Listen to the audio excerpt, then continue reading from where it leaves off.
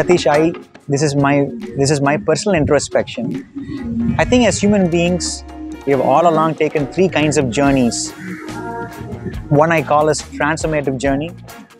People who take risks, inordinate amount of risks, and sometimes end up with nothing.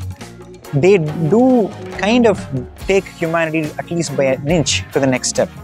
And that journey is what I call as transformative journey. The second one is productive journey. You know, people who take care of families, people who make sure that you get to have food on the table. They get to guarantee that we get to live the next day.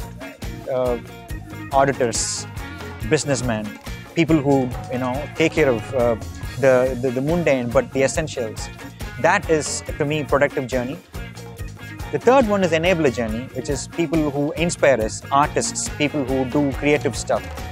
I think AI is going to complement all these three journeys, and I hope we all take advantage of the fact that I don't see AI as a replacement function, but a complementary function that is going to help us in all these different kinds of journeys to take us to the next step. That is how I think our relationship with AI is going to be.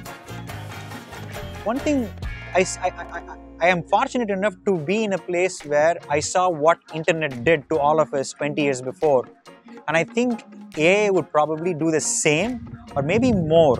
And I am hopeful that we are going to remain positive in embracing this and get the best out of what AI can offer. Let's see where this goes. I think what comes to my mind is what Jensen said. Pain and suffering are an important ingredient.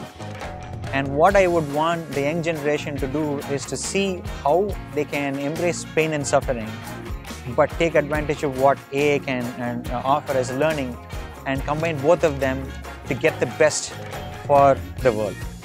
That's my take, Satish.